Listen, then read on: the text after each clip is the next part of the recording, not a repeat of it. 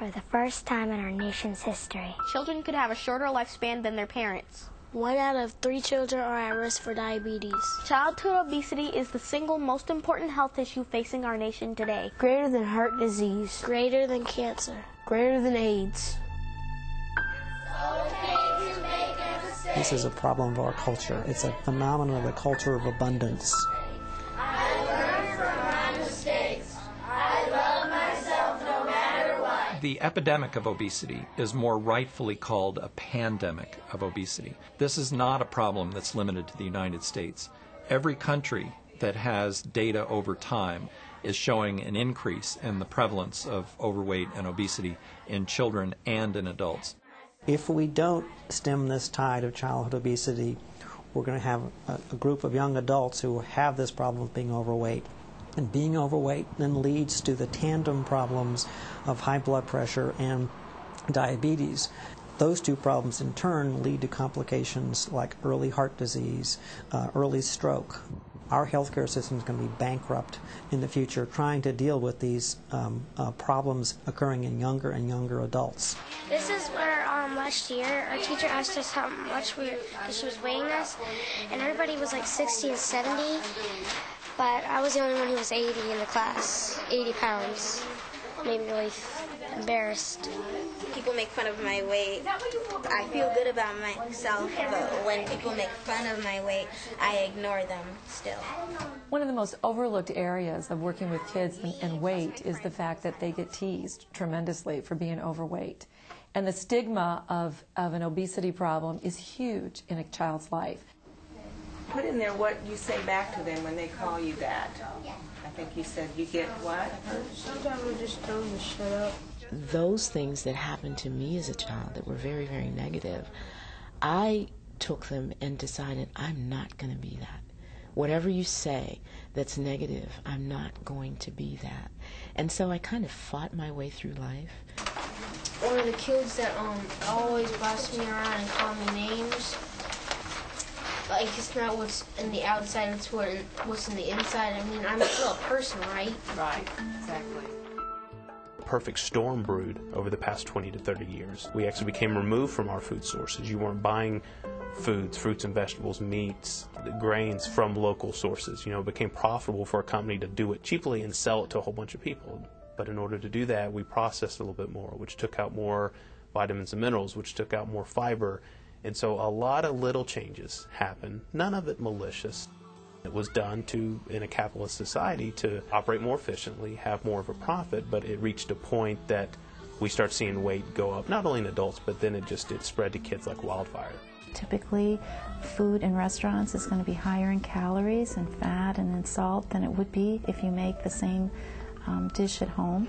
I do think that portions, when you look at plate sizes, have increased tremendously over the years. Just take soda, for example. It was very common to have an 8-ounce soda and then 16 ounces and 32, and now people are drinking half a gallon of soda and not thinking anything of it. The big 64-ounce big drinks contain about 1.5 cups of sugar in each. That's about 1,000 calories. We have so much very, very cheap sugar. Even when consumers don't necessarily think a food product, such as spaghetti sauce, ketchup, still has high fructose corn syrup. So we have really, really increased the amount of sugar that goes into our bodies over the last 30 years. Salt is why people overeat. That's why restaurant foods are so easily eaten in large amounts, because of the salt that must be put in that for you to like it. So once you get used to that kind of taste, then bland foods or foods without salt don't taste very well. I guess what surprises me the most that I hear from parents is that my child will only eat chicken nuggets and French fries. And I say to them, does your child drive to these places and get this food? Many parents fall into the trap of worrying that their child's going to be hungry if they don't eat what they've just been offered. And they're right. Children should be hungry. And that's just the point. If a child never learns that they're going to be hungry if they don't eat what's offered, there's no incentive for that child to eat what's offered. Okay, ask yourself these questions. How much juice or soda does my child drink every day? The biggest problem facing pediatric medicine is childhood obesity, and some families aren't ready to hear that. It's 500 calories a day that they drink. That doesn't include what they ate, what they snuck, what you just gave to them, the school lunch that they ate. They drank it. They didn't season it. They didn't cut it. You didn't serve it on a platter. They drank it. It's difficult to explain to a family that the things that you think are normal or okay or acceptable are putting your child at risk for being overweight, and by being overweight it puts that child at risk for early onset of adult diseases. To know your family history is to understand your culture and to understand where you've come from. So for my particular family history and culture, I have slave ancestors, and in that culture, eating and maybe even the day of the week, Sundays, you got to bring your food and sit at the table, and that may be the first time in the week that you all had an opportunity to sit together and fellowship and to speak freely. And so when you celebrate, when you have a reward, when you're excited about something, food is the center of that celebration. And so when you speak to a family, you have to be cognizant of their culture and say, how much does food dictate how they define themselves in their culture? It's complicated. It's complicated. It's not just about genetics, and it's not just about parenting. It's also about our environment. We are very time-starved. We're very convenience-driven. We spend a great deal of time sitting, whether it's traveling in cars, airplanes, at a computer. We spend a lot of time in schools making sure that we are meeting academic standards because they're financially tied to a budget that the school district really needs to maintain. TV, video games, computer, internet, phone, none of those by itself are bad, but as they start to add up, those are powerful forces keeping you from being physically active. You as a parent are sitting there and saying, okay, now we need to make healthy choices with the fruit and the vegetables and get our, daily whole grains and all the things that kids need to eat. And your kids are getting all these messages about, sugared foods and cereals, and they're constantly being bombarded at Saturday morning cartoons, commercials, and then they're seeing advertisements for food. The number of images that they are getting is really competing with the messages that you're trying to give your child. I think there are ways we can counter this abundance with a more sane approach to our activity, our travel, and our food consumption, but it takes time, and it's not easy.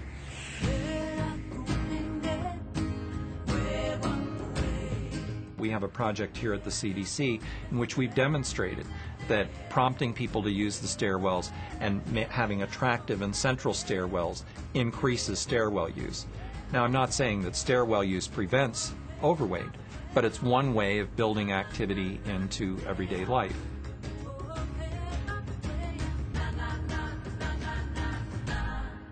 How do we change the environment in which our population lives so that healthier choices are easier choices, so that physical activity is part of everyone's day? Let's go ahead and go out. Well, the best place right now, I think, is to start in the schools. Start at the ground level or your elementary schools and kind of work your way up. Outside, the Frisbees to start, just anywhere outside. My job is to basically incorporate fitness activities or movement activities, kinesthetic learning into the core classrooms. Jump. Pick up one and jump. So what I did today was just a rounding activity where you had to round, 150. Does it go to 200 or 100? Instead of sitting there and circling, 200, you'd actually take and move it and put it there. And that way your kids who learn kinesthetically might be more apt to remember that come SOL time because they physically did it, instead of just like circling numbers as they go down a worksheet. I think I'm in the perfect place to make a difference in our children's lives. As a PE teacher, I have the knowledge and skills on physical fitness and activity, and all I can do is just share that with the kids and get them excited about being physically active. They have so many opportunities and so many challenges after school and even in school to be in a sedentary mode, but we want to make them excited about getting up and moving those feet and getting active and working that heart muscle, just working up a sweat. All right, got to pick it up, got to go faster now. Come on, move those feet. Move those feet, come on. Come on, let's go. Come on, move it. Are you ready? All right, here we go. Ready? Tony Chestnut knows I love you. Tony knows. Tony knows. I put a pedometer on them and when they come in, so I can measure how much activity they've done, and they can measure also how much activity. So it's holding me and them accountable. And guess what? And you say, what? It's Tony Chestnut. When I have them coming in, I want them moving, I want them excited, I want them, switching from one activity to another and never getting bored. And they're working up a sweat and don't even know they're getting a good workout. When we can help them with nutrition and fitness and addressing that psychosocial piece and giving them that support and showing them by examples and being the role model and engaging the parents, then they do feel more empowered. And it really doesn't take much of a success for them to feel like, oh, this is possible and I can keep going. Not enough activity. Too much TV. Not enough water. Too much soda. Not enough family meals. Too much fast food. It's now time to take that next step, and how do we make interventions? How do we find some interventions that will have lasting effect? Many programs have shown short-term benefits. We need to make an impact that's going to be lasting. The Healthy You program is really a gem in our community. It's a program designed for children and for their parents. We have a 10-week program. They come twice a week for 10 weeks. We also do a clinic where they meet one-on-one with the dietitian, the physical therapist, the licensed clinical social worker. That's so we can really personalize the program for that specific child and household. My first contact with a family is on the telephone, and the parent will say to me, well, my child is a little big, but they're not really fat. And they'll say they're a little big-boned, or they're husky, or they're hefty. But not really overweight. And so then when I actually first meet the child and see, in my opinion, they would be considered overweight.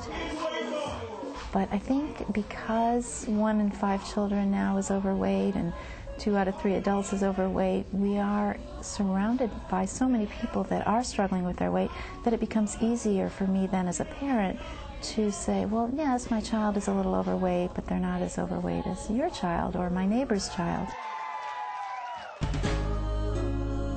I come from a family of people who are all in the obese category. My mother was diabetic. She had high blood pressure.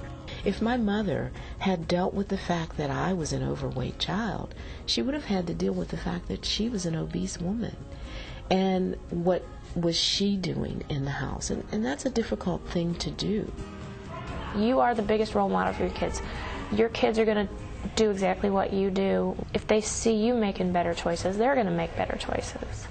People are exercising a little more. They tend to want to eat better. So the two really go hand in hand, and you can make small changes in both to make a huge impact on your life. Out, cross, point in. As a parent, take the time and make those good decisions for them to set a good example, which is why I try to come here and exercise. So they know that when they're exercising, I'm sweating too, just like they are. We work with children from ages 2 to 5, and it involves movement, which is our exercise, and just creative movement, having fun with scarves and bean bags, and just having moving in that section. We also do story time, which we help teach health and nutrition through that, and we have our crafts, and then our loved snacks to try and help teach them to eat healthy. He's made his sandwich. Eat healthy foods to keep your body strong. Too much candy, junk, and pop does your body wrong. Eat healthy food. They're good for you. 4, 5. Individual behavior change is important, but if you've got a system or a lack of a system in place that's contributing to a problem, you have to address it. Policies regarding food and fitness and activity can be very important, not only in our schools, but also in our after-school programs and our daycare centers and our child care providers. We do have some child care centers that choose not to celebrate birthdays the same way other places do. They actually have the parent bring in a box of cake mix, and they prepare the box of cake mix together as a class project, and the parent is to bring fresh fruit to slice and serve on top of the cake. Our cultures celebrate occasions with food. When you're happy, you eat. Let's go out for dinner and celebrate. And when you're sad, oh, come here, come on over. We'll have something to eat because you're sad. And so we started to think about rewarding with just not food at all. And so we use stickers, and we use extra time in the art center, or you could be the first one at the water table. And what we're doing at that is building intrinsically motivated children. Children that get satisfaction and gratification from themselves as the reward of doing something, instead of an external always coming in that, wow, I get to have some kind of a reward food-wise. Part of it is just somebody stepping up and saying, we're not going to do it this way anymore. This is not our policy anymore. You're probably going to create standards of health as well to really focus on the kind of nutrition, exercise, instructional elements that ought to be put in schools to really get our kids started on some good early habits. We created a governor's scorecard in Virginia, which is all positive, and so you can be a bronze, a silver, or a gold winner as a school based on your nutritional components around snack machines, around your lunch, around the amount of activity, and year-over-year improvement, and that's been very positive. We're asking children to make choices that some adults won't even make. You know, you're asking a child, what do you want, pizza or a salad? Well, a child's going to choose the pizza. Most adults are going to choose the pizza over a salad. Wouldn't it be great if you started the school day, say, with 10 or 15 minutes of yoga? In a perfect world, every child would have breakfast. Yogurt, fruit, something from at least 2 different food groups. A lot of us will skip breakfast. Absolutely the worst thing to do. A lunch which consists of, let's say, a sandwich and either a fruit or a vegetable. Pretzels or fruits, grapes, carrot sticks, those are a great way to get some crunch and give you that little boost of energy we need to get home for the meal. So 3 meals, preferably not in front of a TV, after school snacks that exclude junk food. I would be happy. Eating at the table with the TV off is the family meal. The benefit of family meals just goes on and on. Stretching. Good for the back, good for the spine, good for the hamstrings. The general cost of obesity to our society was $75 billion in 2004, and the number is still increasing. Half of it's direct costs for medication to treat obesity, costs for complications, hospitalization. The other half is indirect costs, where time lost from work, time lost from school. I think it is an overwhelming burden on our economy. Children under poverty line, they are at least 30% more likely to be overweight. I had a young lady come up to me, I believe she was in the 3rd grade, and I had been talking to her class for about 2 weeks about eating healthier. She said she went home and she talked to her mom about getting fresh fruits and fresh vegetables and using those as snacks, and her mom said that that was a good idea. However, it was a lot cheaper for her to go and buy, you know, hot dogs, pre-packaged like gummy fruits and gummy snacks and those kind of things than it is to go and get fruits and vegetables. Plus, the fruits and vegetables go bad so quickly. I remember sitting in a soccer game with a number of dads, and one of the dads was talking about how he felt one of the kids out there was fat.